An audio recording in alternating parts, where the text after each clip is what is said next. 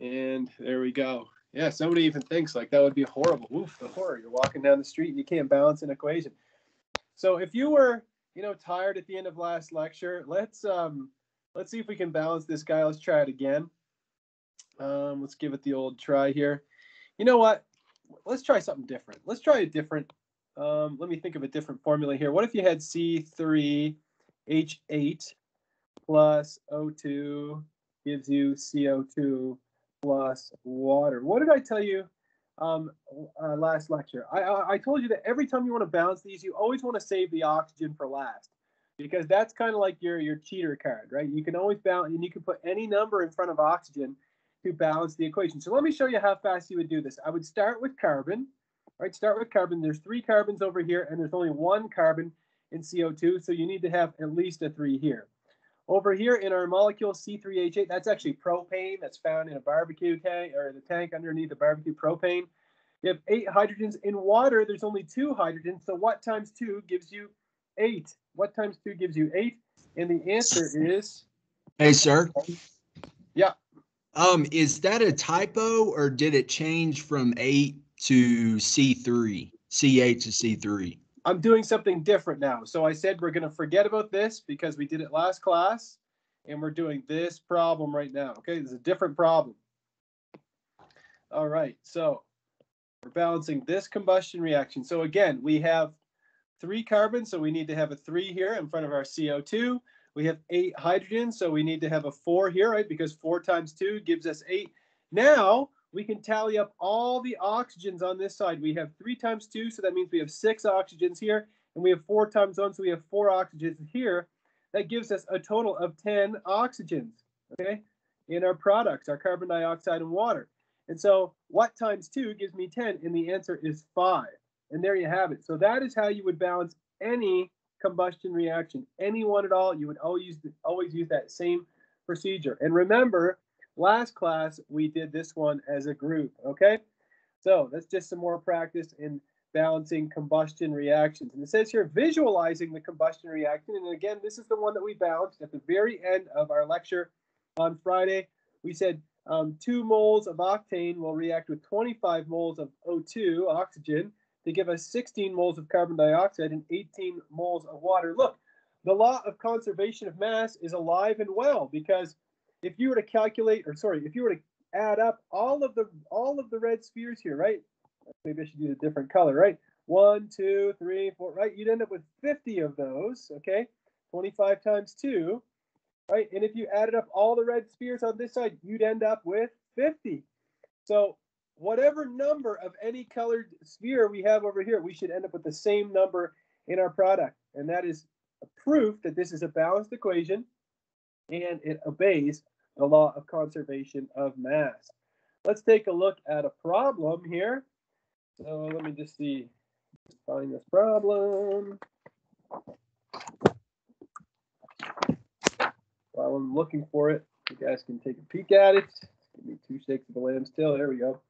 The following molecular scene, so we just have one scene here, but depicts an important reaction in nitrogen chemistry. The blue spheres, so blue, old blue here, those represent nitrogen, and the red represents oxygen. Okay, write a balanced equation for this reaction. Well, let's look at the molecules on the left, and you can see that in these molecules that are on the left, so if I just take a look at, any one of them, you can see that there's 2 nitrogens, and there's a total of 1, 2, 3, 4, 5 oxygens. So that means that we have we have N2O5, so dinitrogen pentoxide. How many of them do we have? We have 1, 2, 3, 4. So we have 4 dinitrogen pentoxides. And over here, oh look, we have 2 different types of molecules.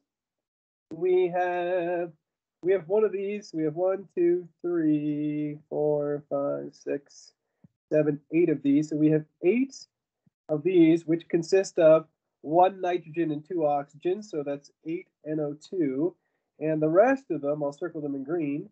We have 2 O2s, right? Because what I have circled in green, it's 2 red spheres. In the red, son of a gun.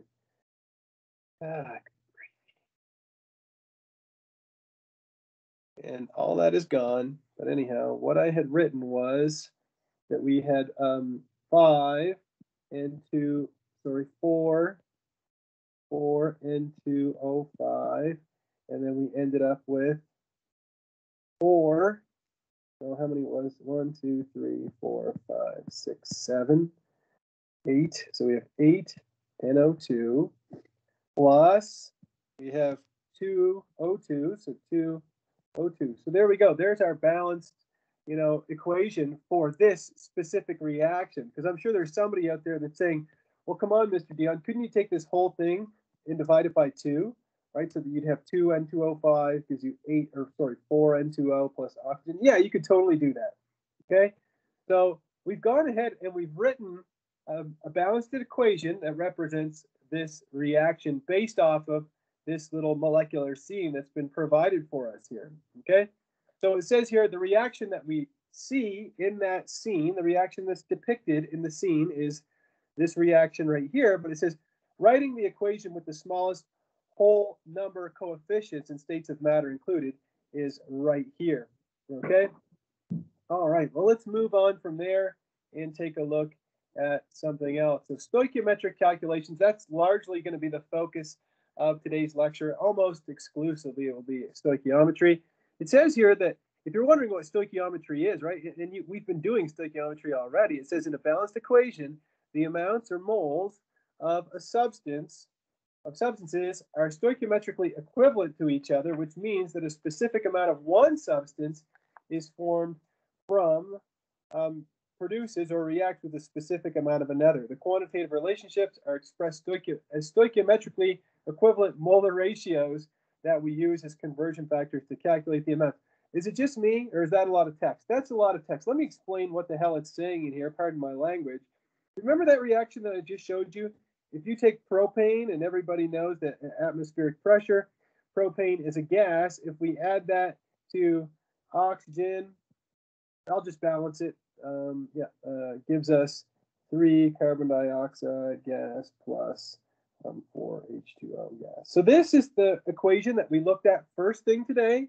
This is the first equation we balanced.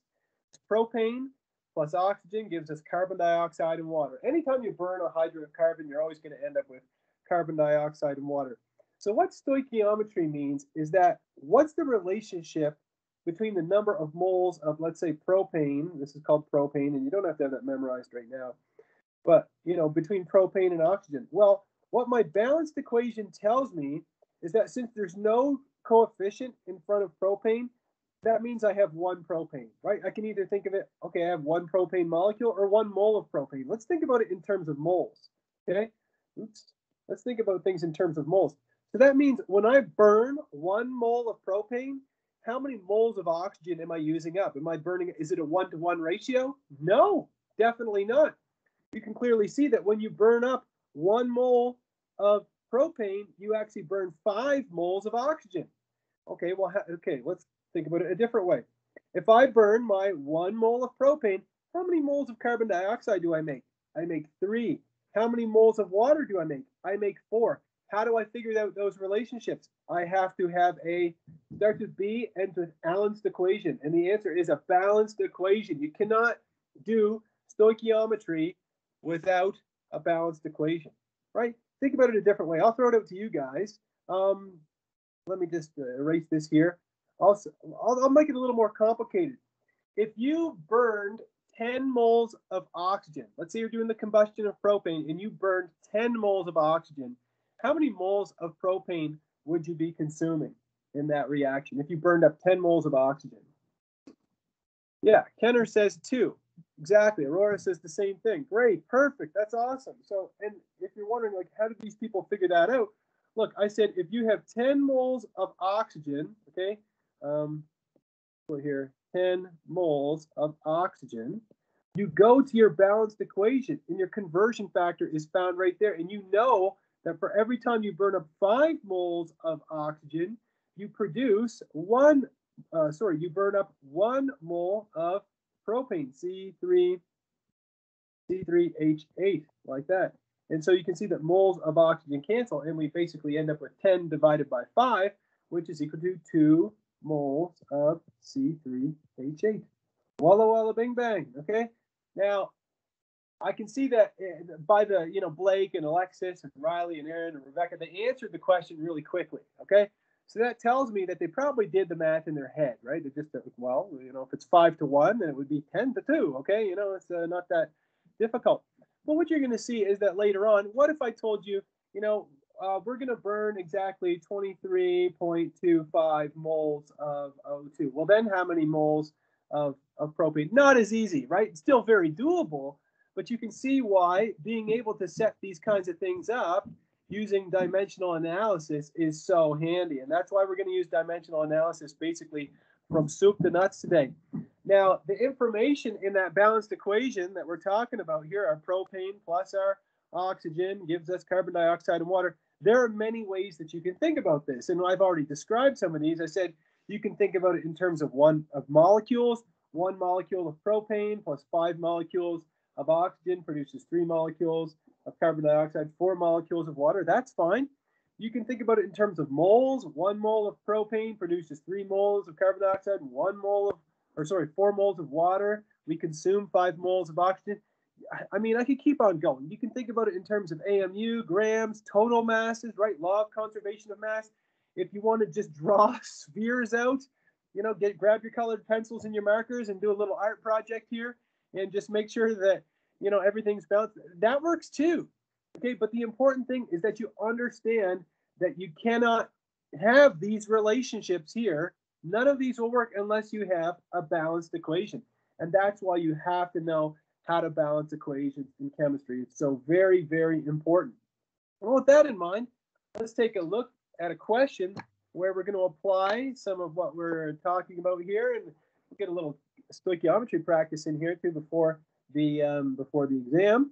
It says here, copper is obtained from copper 1 sulfide by roasted in the presence of oxygen gas to form powdered copper 1 oxide and gaseous sulfur dioxide. How many moles of oxygen are required to roast 10 moles of copper 1 sulfide? Look, we can write out this entire equation and we can balance it based off of what we've learned thus far in this class, okay? If you've been practicing your nomenclature, you can write out the formula for copper 1 sulfide. Darn tootin', you can, right? Copper 1 sulfide. If it's copper 1 sulfide, that means the copper has a 1 charge. Sulfide always has a 2- charge.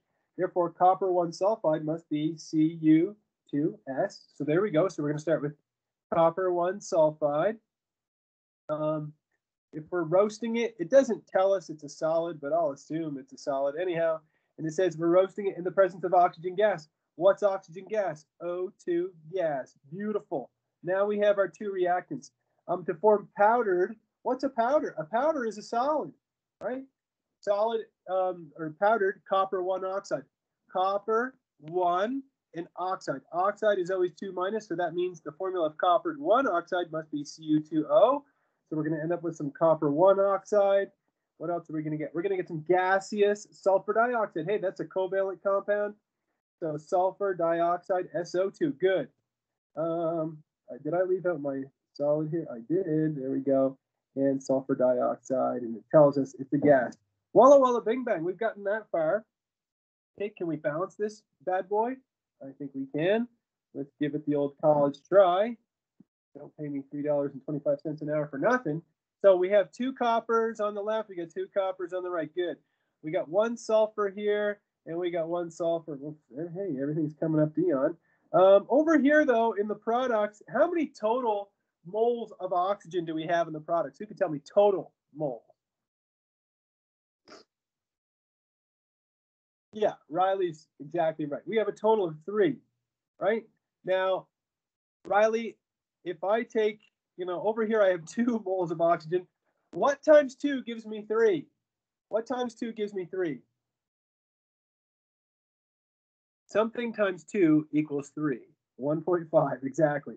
So, I mean, you can do this however the heck you want. Let me move my plus sign over here a little bit. Okay, you can put 1.5 in front of there if you want. I choose to put 3/2, like that. Okay, so now my equation is perfectly balanced. Now remember, here in America, we don't like to leave fractions in our balanced equations. And so we'll multiply the entire thing by 2. And when you do that, you end up with this equation right here. So you get 2 copper 1 sulfide plus 3 oxygens gives you 2 copper 1 oxide plus 2 moles of sulfur dioxide. So what the question asks us is, when we burn up 10 moles of copper 1 sulfide, how many moles of oxygen do we get? And this should be O2 with the subscript. But anyhow, where do we get this conversion factor from? We get it from our balanced equation. And so you've got to have a balanced equation. Let me do you one more. From now on, for the rest of this class and for the rest of your life, if I see you on the street in, I don't know, 20 years, okay? If I show you a reaction from now on, you always have to check to make sure it's balanced. Okay, I'm not always going to provide balanced equations every time. A lot of the times I will, but not always.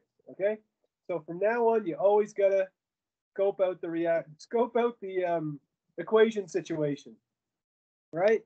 Okay, well, let's take a look at this problem here, and this is really going to give us some good practice in stoichiometry.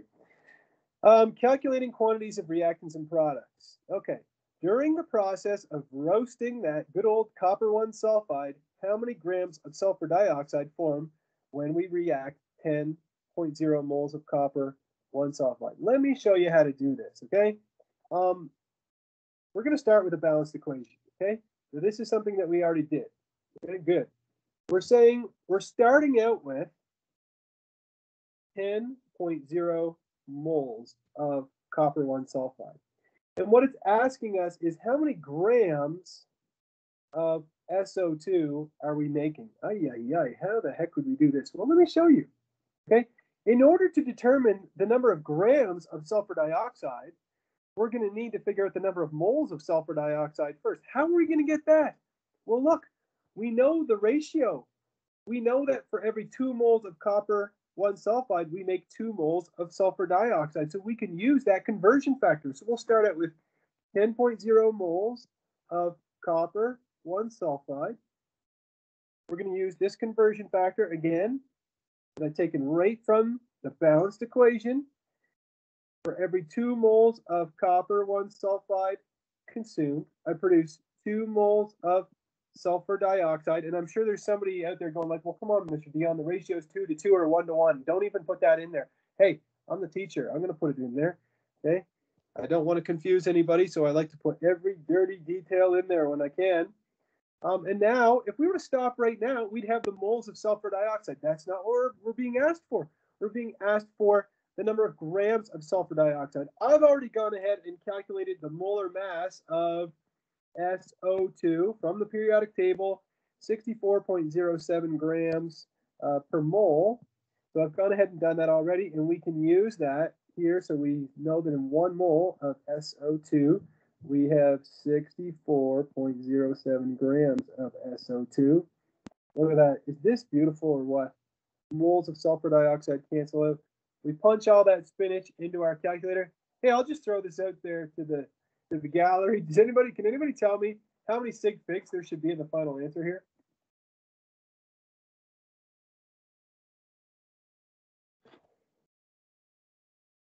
Some people are saying 4. I want to say 3. Yeah, I'll say 3 as well. Yeah, because if you go back to the question, right, we're given 10 moles, which has 3 sig figs, right? Even though I reported the molar mass to 4 sig figs, which is kind of a general rule in Silverberg's book. She always reports all molar masses to 4 sig figs or something like that. Anyhow, so we should have 3 sig figs. I punch that in and I get 641 grams of SO2. Give me a thumbs up if you think you could do that if you had a balanced equation, a nice, tasty, delicious balanced equation. Great. Thanks, Blake. Is that a Hulk Hogan? It looks like Hulk Hogan in there. Anyhow. All right. Perfect. All right. Deona, I don't know if I'm pronouncing it correct, gives it 2 thumbs up. All right, I'll take it. Somebody else says C. All right, I got to stop reading these things, okay? Let's get back to the task at hand. Let's see. You guys want to try another problem that involves stoichiometry? I don't care. I do. Let's do it. This one here says, yeah, absolutely. We're going to look at a few, Joy. We're going to look at a few. Let's see here. Hey, we can't get off that roasting reaction. So if your mic's on, if you could mute it, that would be great. This question says, during the roasting of that copper 1 sulfide, how many kilograms of oxygen are required to form 2.86 kilograms of copper 1 oxide? Look, the whole roadmap is out here. And if you're ever wondering, like, hey, Mr. Deon, how come you don't spend a lot of time talking about this? It's on your slide. Look, that's one way of approaching the problem, okay? This is Dr. Silverberg's way of doing it. She is the author of the book. If you like the way she does it, great. Okay, great. That's no problem. But I have, you know, what I think is another way where it's basically doing the same thing. Oh, dang, is the solution out here? I hate that. Anyhow, I'll walk through the solution with you, okay? So we start with our balanced equation, okay? That's where we're always starting. And here's our balanced equation right here. Now, we have 2.86 grams of copper 1 oxide. The first thing we need to do is to convert that into grams. Well, you should know that in 1 kilogram, you have 1,000 or 10 to the 3 grams. So we use that conversion factor. That just gives us the number of grams of copper 1 oxide. Then we need to figure out the number of moles of copper 1 oxide. So we use the formula mass of copper 1 oxide. That gives us the number of moles of copper 1 oxide. Now, how am I going to figure out the number of moles of oxygen that's consumed? I'm going to use my balanced equation. I know the ratio is 3 to 2, right? So I can use this conversion factor right here, which came directly from my balanced equation. And then I can multiply that by the molar mass of oxygen, and then I convert that into kilograms. There you go. So that's how we would do a problem like that. Let's try one. Let's keep moving. All right. Let's see here. Reactions in sequence.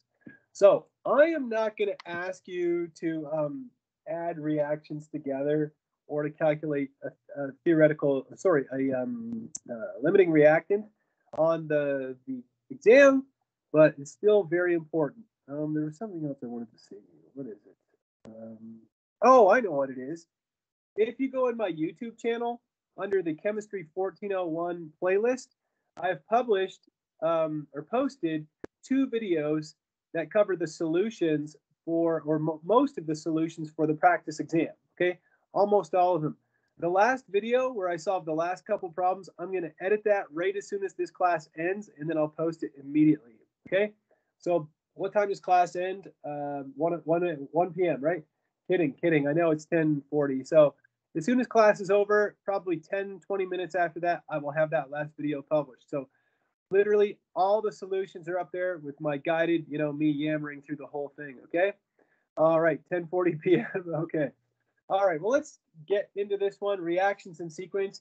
And the whole idea of doing reaction tables, this is something that some students find helpful. There's other ways of approaching it, and I'm going to try to show you both ways. So let's talk about reactions in sequence. It says, for stoichiometric purposes, when the same substance forms in one reaction and reacts in the next, so that means it's common in both reactions. So basically, the product of one reaction of your first reaction becomes a reactant in the next reaction. It says we can eliminate that substance overall in what we call a net equation.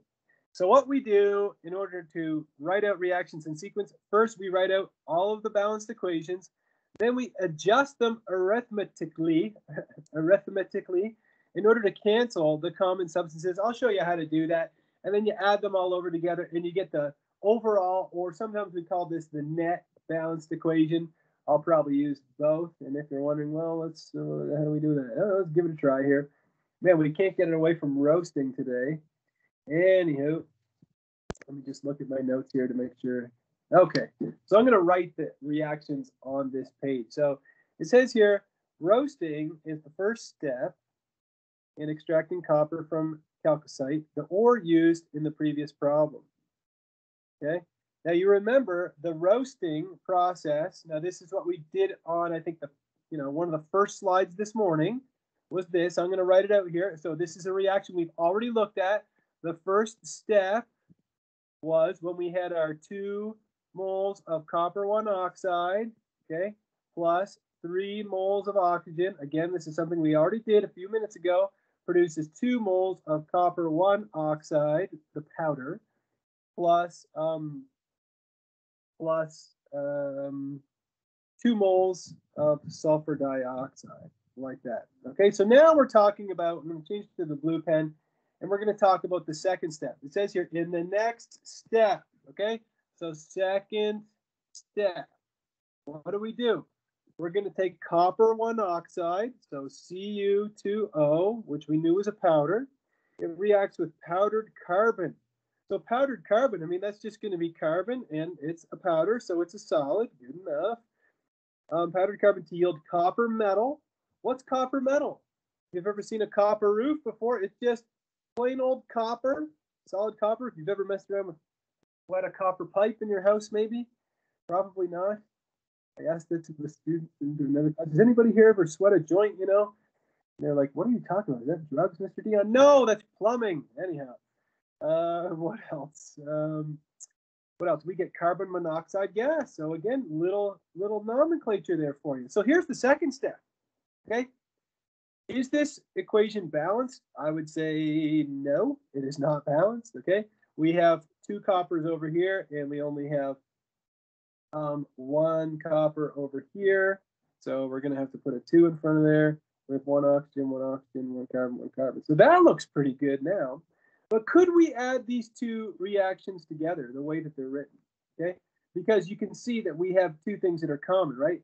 Copper 1 oxide and copper 1 oxide. And it said, okay, it said on the previous slide, okay, that we have to adjust them arithmetically, okay, to cancel the common substances. And so what we're going to have to do then is we're going to have to multiply this whole second step. We're going to take the whole kit and caboodle, and we're going to multiply it by 2. Why would we do that? Because then we'll have 2, 2, right? 4 and 2, okay? 4 and 2. I'm kind of scribbling here. But that's going to enable us to cancel out the copper 1 oxide, and we'll get our net equation. I'm going to erase all this green stuff, except for the multiply by 2, because I have that shown, I believe, on the next slide right here, okay? So here is first step. This is what I just wrote down. This is second step, okay? Then we take that whole kit and caboodle and we multiply it by 2. When we multiply it by 2, we get this equation shown right here. And then you can see, like I just showed you, that we can cancel the 2 copper 1 oxides. When you tally all that up, you end up with this reaction. I want to make sure I don't miss anything here. Get out the blue pen. We get 2 copper 1 sulfide. So I got rid of that, plus 3 oxygens. The only reason I'm crossing these off is so I don't make a mistake in front of my students, okay? It's got nothing to do with eliminating anything. Plus 2 carbon solid, right? So those are the 3 reactants, okay? And what are my products? I end up with 4 copper solid plus 2 carbon monoxide gas plus 2 sulfur dioxide. I don't think I see that. Yeah, that looks good to me. Okay, so we're adding it all up together like that. All right, beautiful. You know, what are the things you got to have here? You got to have balanced equations. You know, how the heck did we even come up with these balanced equations? If you're sitting there with your mouth open, just kind of, what? Where did we get those? We got those just by reading a problem and using our nomenclature skills. You can see why nomenclature is important. If you were working on your nomenclature practice and you're like, dang, this is hard. There's a lot of things to remember. You know, I made flashcards, polyatomic ions. Oh, I'm overwhelmed. The good news is this: if you can master nomenclature, and you got to master it, it's going to be helpful today, tomorrow. I promise you, man. In December, you'll still be able to use it. Okay? You take Gen Chem 2 with me in January, you're still going to be able to use it. Okay? In May, at the end of Gen Chem 2, you're still going to be able to use it. You will not ever come to a point in your chemistry life where you'll be like, wow, nomenclature, boy, I wasted time on that. Never, never. It will always be useful. Okay? So I'm saying that to encourage you, not to discourage you, to really remember that learning how to name compounds is challenging, but it's very rewarding and it can really help you out a lot. All right, last spring I taught this class in Centennial Hall.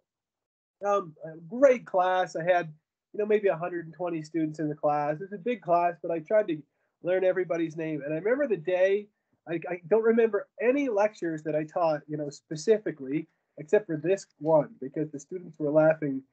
I don't know, they thought it was so funny, my example of the hot dogs and buns. Anyhow, I guess you had to be there. Anyhow, let's talk about limiting reactants. So it says here, so far, we've made some really big assumptions, right? We've assumed that reactants are present in the correct amounts every stinking time. We have just the right amount of everything. But, reality bites, right? In reality, one reactant may limit the amount of product that can form. The limiting reactant will be completely used up. So if you want to know what the heck is a limiting reactant, it's a reactant. Where are the reactants? Reactants are the starting materials, right? That gets completely used up. The reactant that is not limiting, we say that reactant is in excess. Sometimes I just abbreviate it excess like that. Some of this reactant will be left over. So here's an example. You want to make some hot dogs, okay? You get together with some buddies. You're like, what do we got here? We got 5 wieners. We got 4 buns, okay? How many hot dogs can we make if each hot dog has to have 1 bun and 1 wiener? And the answer is you can only make 4 because you're limited by the amount of buns. I mean, that's a pretty simple example, but your buns are limiting, right? And your wieners are in excess. So if we take a look at another example, I mean, we could do this all day, look at all kinds. This is, I believe, Silberberg's example. She chose a sundae. Dr. Silberberg's recipe for sundaes is 2 scoops of ice cream, cherry, 50 mils of syrup. This just cracks me up. I mean, she's such a nerd. I shouldn't say that. But anyhow, I mean, who the heck cooks using a graduated cylinder? I mean, seriously, she doesn't have like a measuring cup or anything. Anyway, it's kind of funny, but you get the idea, okay? So that's her recipe for a sundae. Let's see here. So she says, okay, you get together with some buddies, some friends, some well-wishers, people in your residence, people you met, I don't know, at university. You get 8 total scoops of ice cream. You get 6 cherries, but you've only got 200 milliliters of syrup, and you need 50 mils, right? The total cherries, I mean, you could make 6 if you had enough materials, right? And with your ice cream, you could make a total of 4 sundaes if you had everything else unlimited, but you're limited by the amount of chocolate syrup, okay? People are real chocolate fiends, okay? I can't have a sundae without syrup, okay? Anyhow, so let's see here. So we end up with 2 sundaes. So that's my limiting reactant is my syrup. So we call this the limiting reactant. I'll just abbreviate it LR like that. And then in excess, we have the cherries and the ice cream scoops. Give me a thumbs up if you follow me on these 2 examples, your wieners, your buns, your scoops. All right. 1 person, Blake. I'll take it. That's good enough for me. Okay, I got a couple people. Good, because now we're going to move on to something not nearly as tasty, and it's going to be chlorine trifluoride. It says here, chlorine trifluoride. Could you write out the formula for chlorine trifluoride? ClF3. Hold on. I'm going to give you a second to read this problem. I'm just going to step out of the room for a second.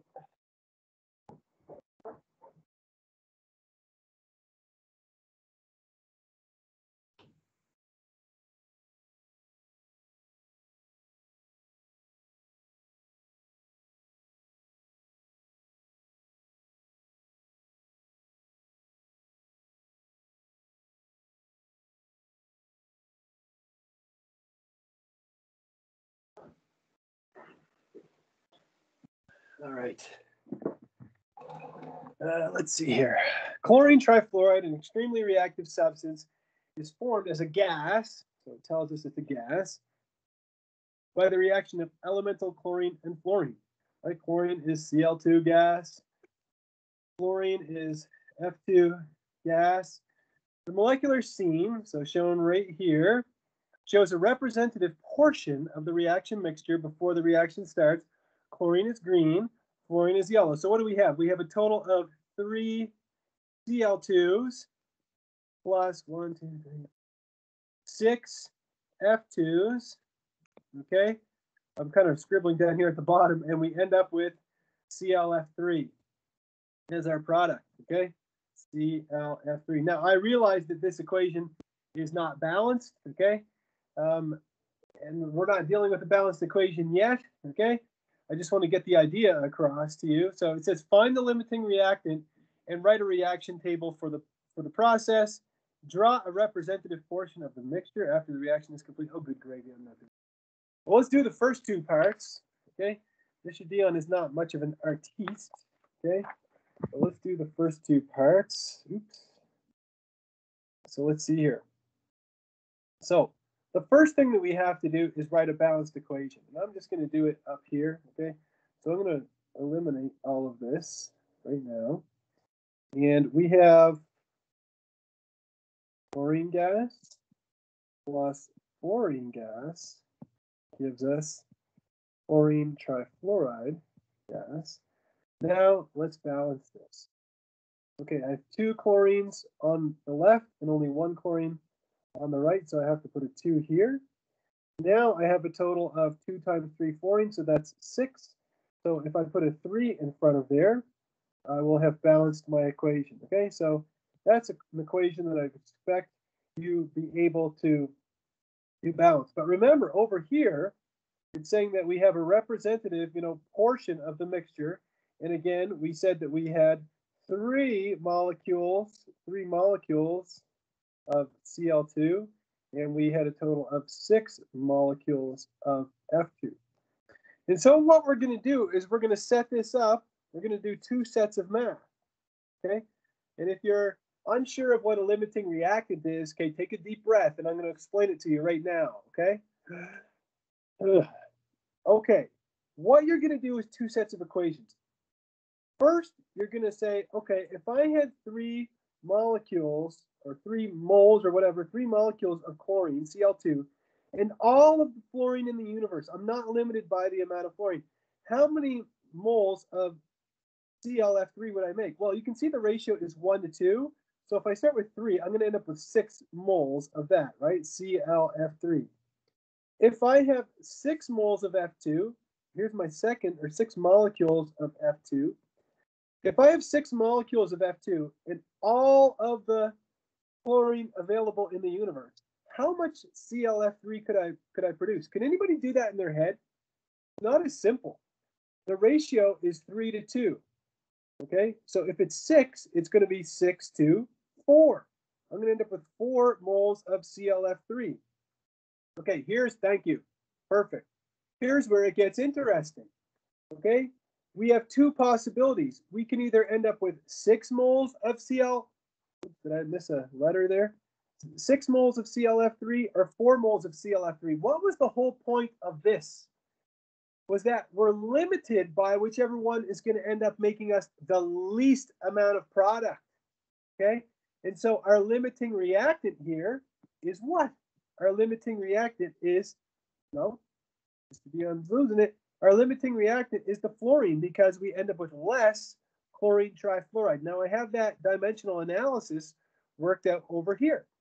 From the balanced equation, okay, shown right here, the same old equation we balanced, here's the math. You set it up. Again, and I'm repeating myself like an old man, okay? First, you say, I have 3 molecules of chlorine. I use this conversion factor. It comes from my balanced equation, and I determine, okay, if I had 3 molecules of chlorine, all the fluorine in the universe, I could make a maximum of 6 molecules of ClF3. Okay, what if we tried the same thing with fluorine? If I had 6 molecules of fluorine, all the chlorine in the universe, what's the maximum amount of chlorine trifluoride I could make? And the answer is 4 molecules. So since the given amount of fluorine can form less product, it is limiting. It is the limiting reactant. That means, again, and I'm repeating myself for the 3rd time, the maximum amount of ClF3 that you could make would be 4 molecules. Now, this whole reaction table thing, that works for some students. Some students seem to really like the reaction table.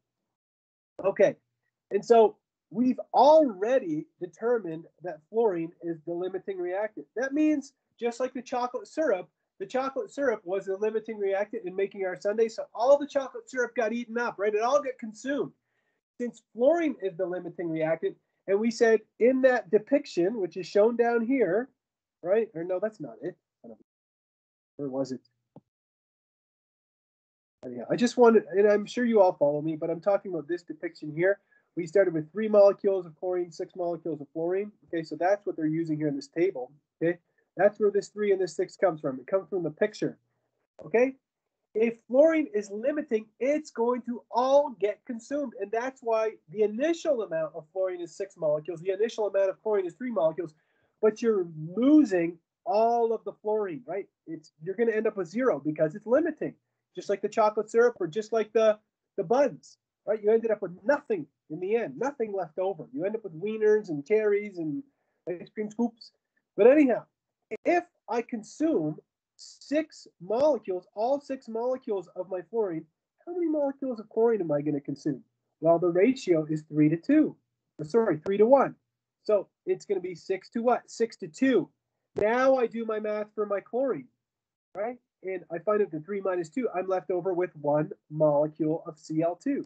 And that's what's shown right here, is that 1 molecule of Cl2. Now, what about the product, the chlorine trifluoride? Same thing. We started with nothing, okay? We're going to make some. How much? Well, if I consume 6 molecules of F2, what's the ratio? 3 to 2. So it's going to be 6 to 4, all right? And I end up with a total of 4 molecules of my chlorine trifluoride. Here they are, 1, 2, 3, 4, all right? So that's the scene that's left over. Give me a thumbs up if that helps clear up what a reaction table is, what's shown here. Remember, with the reaction table, you've got to figure out the limiting reactant ahead of time. Okay, great. Good. Great. All right, perfect. And the thing is these reaction tables, the reason they're so great, and I'm not a mega fan of them. I find it's easier to just subtract, you know, and I'll show, and if you're like, what do you mean? I'll show you how to do that later on in the class. But the reason that they're so important is sometimes it's important to know what you have in excess, because that can be used in another reaction. Another thing about this, the whole limiting reactant thing is, if you're running a reaction on a large scale, like on an industrial scale, you have to be able to save money, you know, to work effectively and save money. And so, yeah, if you want to limit the amount of, you know, materials that are left over, well, let's move on and try even more practice, okay? We can't get away from that same problem. It says here, in another preparation of chlorine trifluoride, 0.75 moles of chlorine reacts with 3 moles of fluorine. Find the limiting reactant and write a reaction table. Let's do it. Let's do the whole thing here. Find the limiting reactant, write a reaction table. So let's start with finding the limiting reactant. So the first thing we need is our balanced equation. We already did that, so I'm going to write it out. We have chlorine gas plus 3 moles. So 1 mole of chlorine gas plus 3 moles of fluorine gas produces 2 moles of chlorine trifluoride gas. There we go. That's our balanced equation. Now we're going to find the limiting reactant. Okay, take a deep breath if you don't follow me. If you do follow me, pay attention anyway. And let's do it. So first we're going to start with the chlorine. Okay, first we'll start with Cl2. We have 0.750 moles of Cl2. Okay, well, how many moles of ClF3, how many moles of chlorine trifluoride could we make? I'm going to go to my balanced equation. I see the ratio is 1 to 2. So for every 1 mole of Cl2 that gets consumed, I produce 2 moles of ClF3. Looky, looky. Units cancel out beautifully, and I end up with 1.50 moles of ClF3. Okay, that's scenario 1. Let's try the other scenario. What if we had 3 moles of fluorine and all the chlorine in the universe? Well, let's write it out. We'd start with 3.00 moles of F2. Seems like a lot. We're going to use our conversion factor. For every 3 moles of fluorine, we produce 2 moles of chlorine trifluoride. Now, I know you're probably thinking, okay, Mr. Deon, you don't have to do this one for me. I can see that it gives you 2 moles.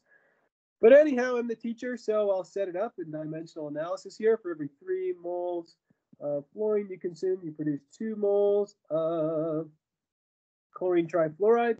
Like that, moles cancel out, and we end up with our final answer, which is 2 moles of Cl. I should use the correct number of sig fig, shouldn't I?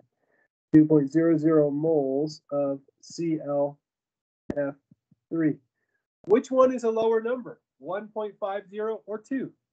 Answer is 1.50. And so that is the maximum amount of product that we could make. So who could tell me which one of these is the limiting reactant? Is it chlorine or fluorine? Not a trick question. Yeah, exactly. It's chlorine. Yeah, perfect. Perfecto. Excellent. So we're limited by the amount of chlorine. So we'll write down here Cl2 is limiting reactant. All right. Now the reaction table, I think I've gone ahead and probably, put that all together in here in the solutions. But we're starting out with 0.750 moles of our Cl2. Maybe I'll use my highlighter. There we go. Starting out with 3 moles of this. We already decided that chlorine was the limiting reactant. So that means it's going to be completely consumed and we're going to be left over with no chlorine, just like the chocolate syrup, just like the buns. Okay, I'm sure you can Google it and find all kinds of other sassy examples out there. So what's the ratio? If the ratio of chlorine to fluorine is 1 to 3, right? 1 to 3. What's 3 times 0.75? It's going to be 2.25. So how much of the fluorine is going to be consumed? Only this much. And we're going to be left over with a little bit. What's the ratio of chlorine? Oops, I meant to erase that. What's the ratio of chlorine to chlorine trifluoride? It's 1 to 2, right? 1 to 2. So if I use up one of these, I'm going to produce 2. 2 times 0.75 is 1.5, and I end up with a total of 1.50. And you're like, didn't we just figure that out? Yes, we absolutely did. It was right here, okay? The reaction table is just another way of approaching or representing in a limiting reactant problem. All right, who's feeling more confident about limiting reactants? Shah? No, there are no reaction tables that you have to fill in on the exam. All right, Kenner says me. Let me see here. I'm trying to find one I don't have the answer to.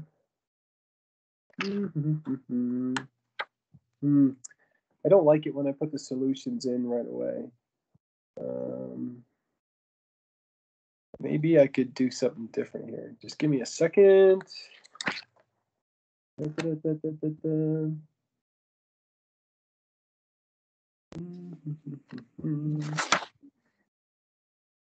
let's take a look at this problem here. It says here, a fuel mixture used in the early days of rocketry consisted of 2 liquids, hydrazine. You're like, that's not, is that what it's called? Yeah, it's a common name, hydrazine, and dinitrogen tetroxide. That's obviously a name that you would be able to come up with, which ignite on contact, form nitrogen gas and water vapor.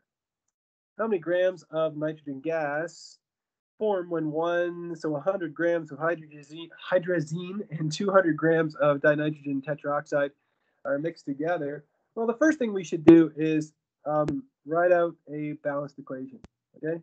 That's the first thing we need to do. And you're like, well, how would I come up with that? Look, everything is given to you in the word problem, right? It says here you're taking hydrazine into H4. It tells you it's a liquid. It tells you you're combining it with dinitrogen tetroxide, N2O4, which is also a liquid. And they ignite on contact to form nitrogen gas.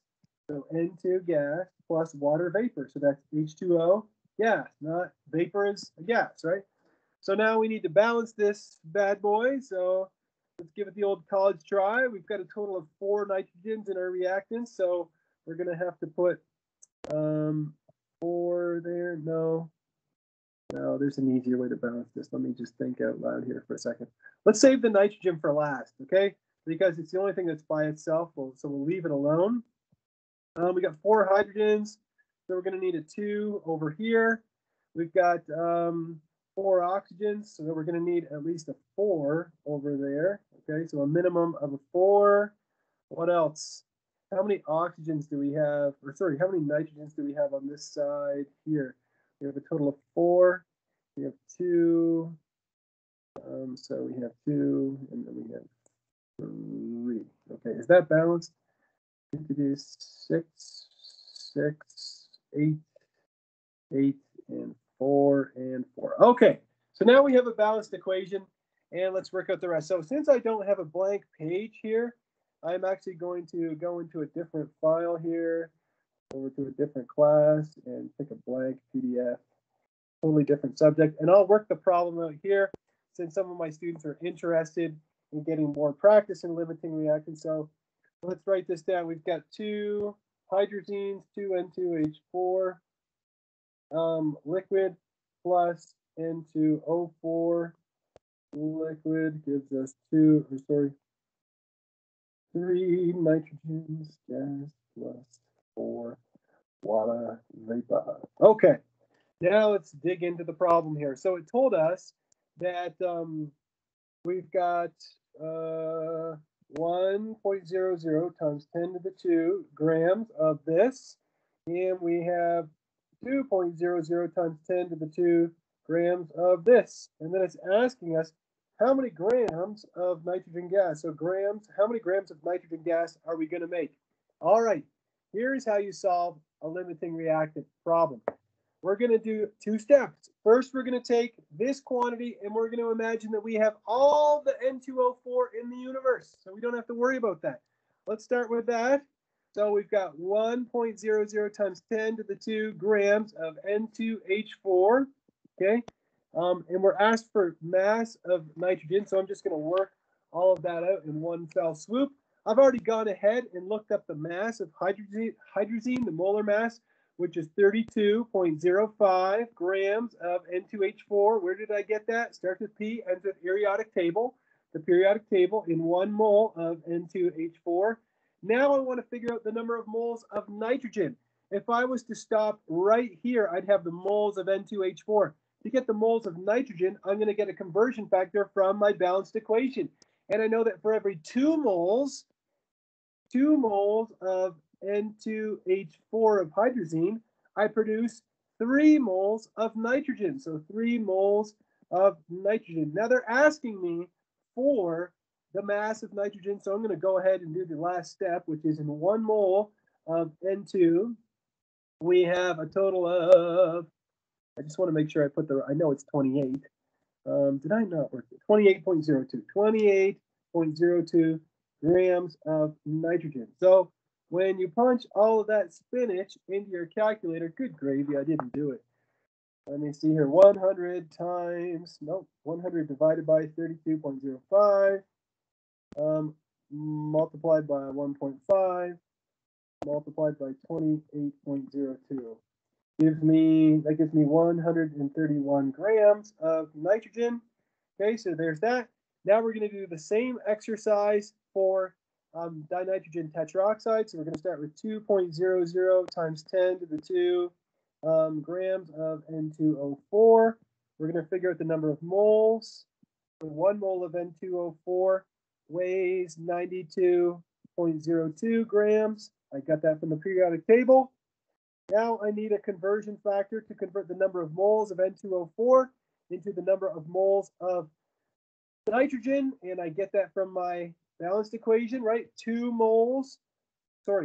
mole of N2O4, 1 mole of N2O4 gives me 3 moles of N2, and then I use this last conversion factor. 1 mole of nitrogen contains 28.02 grams of nitrogen, and I don't think I did that one either. Why did I not do that?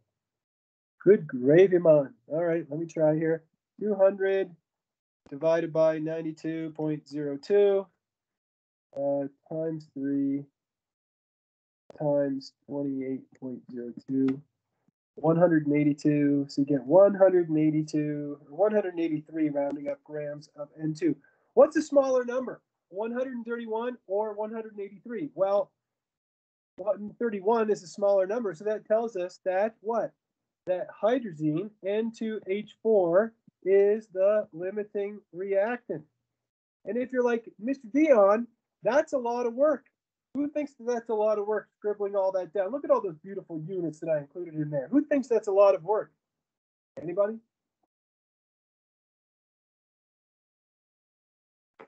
Okay, good. I mean, yeah, okay, a little bit. Well, look, you got to get over that because in chemistry, if you take general chemistry too, routinely, I say quite routinely, problems will take an entire page of paper, yeah, to solve.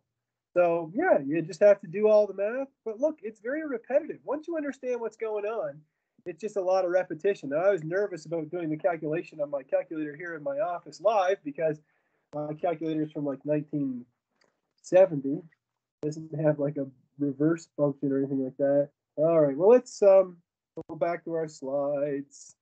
Where's my chemistry 1401 stuff? Boop, boop, boop, boop. There we go. Anything we can't do in this class? What else? Reaction yields. Reaction yield. So I don't know if I told you. I don't know if I told you in my introduction. I suppose I did.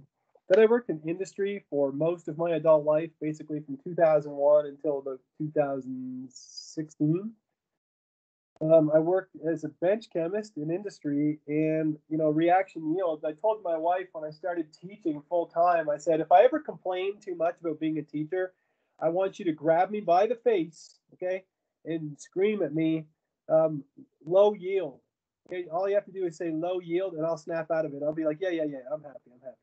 Okay, because I can't tell you how many times I did a reaction as a chemist, my lab coat and glasses, and I said, okay, theoretical yield of this reaction, my boss would say, we need 2 grams of this compound. Okay, I'm going to do a reaction. It's got a theoretical yield of 2 grams. Maybe even it's got a theoretical yield of, 3 grams. I'm going to have more than enough, man. I'm going to have tons of product to give this guy. And then I come up, the next morning. It's a Tuesday morning. It's rainy outside. And I'm like, yeah, Ed, I got 100 milligrams, man. I have to go back. Shoot. You can hear the disappointment in my voice. So, theoretical yield, that would be kind of like Instagram, and then actual yield, what would that be? I don't know. Has anybody heard the difference between like Rinsta and Finsta? I don't know. Anyhow, so actual yield is like reality TV. Yeah, reality. It's just like all the dirty, the horrible, everything's just thrown in there. So that's what actual yield is. Real life. We'll put it there. Reality. All right. Anyhow, actual yield is the actual amount of product that you get. The actual yield is usually less. Are you kidding me? It's almost always less than the theoretical yield. I'll tell you what, if you're like usually less, could it be more? Well, theoretically, no. It cannot be. Not theoretically. It's impossible because you can't create matter. The only time you get an actual yield that's higher than theoretical yield is when you have something that's not supposed to be in your reaction mixture. You isolated some crud, some junk. So you have to know this formula. Not asked on this exam, but you've got to know moving forward how to calculate percent yields of actual over theoretical multiplied by 100, and you end up with percent yield. Has anybody here ever calculated a percent yield before in another class? No? Anyway, has anybody seen the meme that's going around the internet that kind of looks like this? It looks like it's exit off of the highway. You see everybody's going the main way, and then it's like, everybody's turning this direction. Okay. Well, yeah, Riley's seen it. Okay. Anyhow, so this is reality, right? You set up, you work really hard, to try to get to one product. But, the first job I ever had, I shared an office with somebody who knew, more about chemistry in his little finger than I did in my whole body. And he had a lot more experience. And I had a reaction and it just didn't work. It just didn't do what I wanted it to do. And he kind of took me by the side and, spoke very nicely to me. But he said, molecules are going to do what they're supposed to do. Okay. Like they're going to do. So, if they're going to go this way, there's nothing you're going to do to stop that. Okay. Anyhow, with that in mind, let's take a look at an example of calculating percent yield. And I think this is the last problem that I have in the entire chapter. So yeah, let's take a look at it. Silicon carbide is made by reacting sand. So sand is silicon dioxide, SiO2, with powdered carbon at high temperature.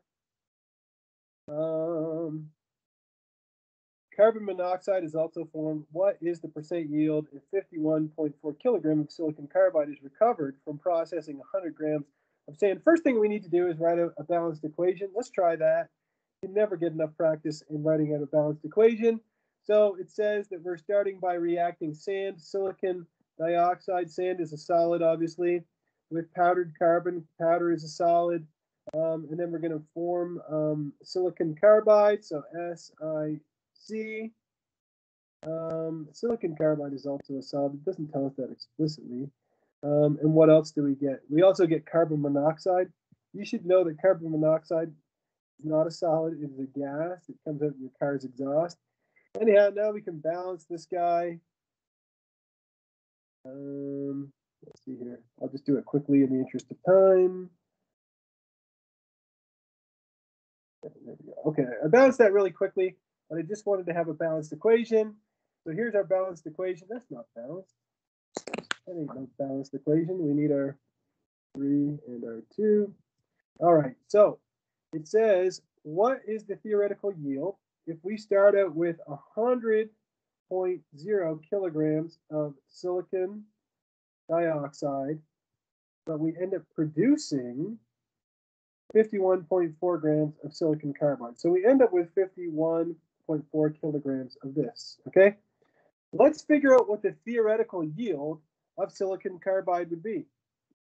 You're like, how would you do that? Let me show you. You're going to start with 100 kilograms of silicon dioxide.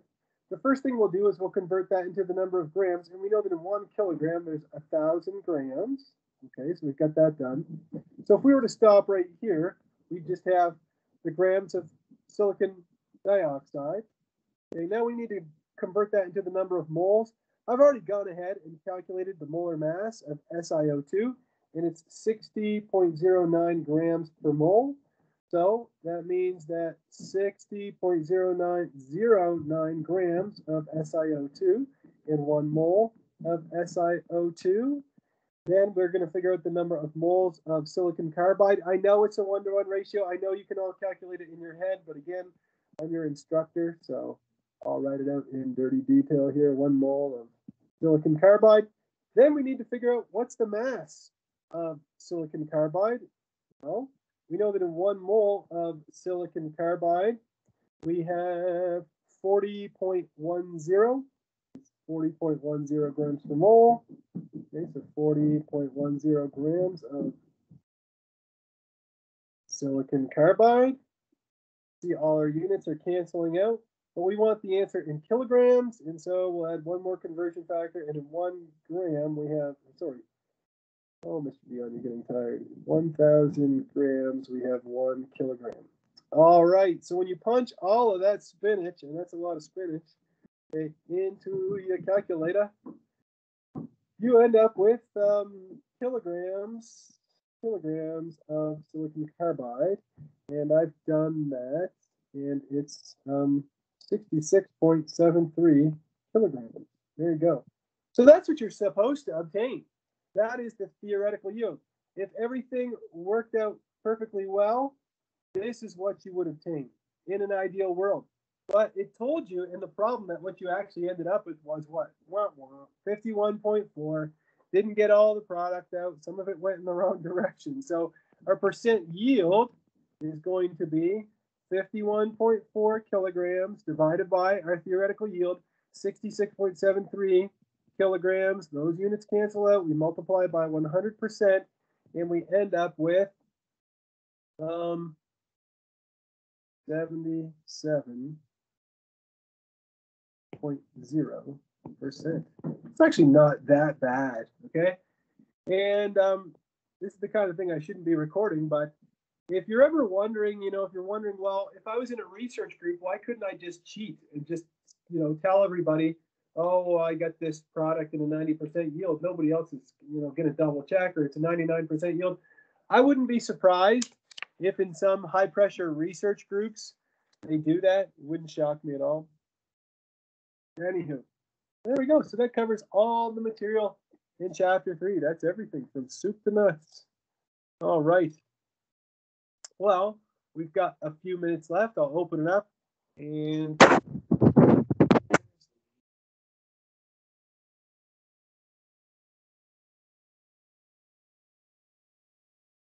Does anybody have any questions?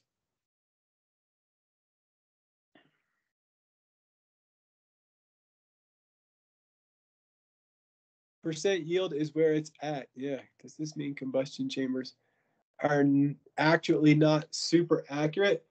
No, I would say no. I think that combustion chambers, I've never used one in my life. I've never done any kind of elemental analysis or, you know, analysis of anything like that. That's more in the field of analytical chemistry, which I studied analytical chemistry in university. And once I was done, I went to the bar and took 2 shots. I shouldn't be recording this to try to forget it. Anyhow, no, I'm kidding. I remember it. But no, I would say they're pretty accurate. The accuracy would be based off of, you know, the balance that you're using to weigh the mass before and after, and also probably the how good the adsorbent is. What else? Are you going to put the laundry list of tests out sometime today? Yes, I will. Class on Monday? Are you kidding me? No, it's Labor Day. There's no class on Monday. Where should you go to find out if there's class or not? I'll give you a clue. Starts with S, ends with syllabus or illibus. I notice converting hertz in the practice, could not find it. There's no conversion for hertz. A hertz is just a reciprocal second. The correct periodic table is the one that I have posted in the announcement. What is the day of the test? There is no day for the test. The test is open for a few days. Yeah, it's open on Monday too. Yep. The test opens today at 11 and it closes on Monday at 5, I think. Yeah. This is remote learning. There is no holiday, so it's open. Yeah. I gave you lots of time. I also posted another announcement this morning that I extended the time for the practice exam. I actually went into Canvas to see how many people had submitted it. I wasn't satisfied. A lot of people hadn't submitted it or hadn't tried it. So I gave you an extra day. So you have all day. I think it's today anyhow. So you have an extra day to try that. So I would recommend giving it a try. You know, it doesn't take a long time. The exam, I give you 120 minutes. I think that's, or 80 minutes. I think that's more than enough time to complete it. It's not that long, in my opinion. Now, I'm the teacher, so, you know, I probably shouldn't think that it's very long. But, yeah, I don't think it was super long exam. Just want to be sure we have to show you a form of identification and then show our scratch paper. Yes, you have to show your student ID. If you don't have a student ID, you can use a driver's license or something like that. How many questions are on it? I think it's 30 questions, something like that, 30 questions roughly with a practice exam, with a bonus question, sorry. What else? You post the second half of the practice exam. So I posted, I told you this at the beginning, the videos where I go over the practice exam. I've published the first 2 parts. The last part, I'll publish it right after class today. I'll edit it right after this class ends. Where's the periodic table? The periodic table was in an announcement that I posted about the instructions. It's also in the instructions for the exam itself. So it's in both places, but it's also in the announcement. What else? Yeah, everything is multiple choice except for the bonus question. Yeah. Yeah, just remember the exam is not meant to be some kind of thing to ruin your life. You know, the exam is just to try to see, do you know how to do what we've covered this far? That's all. There's no tricky question, or there's questions that you might find tricky, but there's no trick questions, I would say. Can we get an extra try if we ask? Yeah, just send me an email and I can give you another attempt at the practice if you want a third one. No problem. But you got to send me an email because I won't remember on here. And plus I have to edit the video right after class ends today.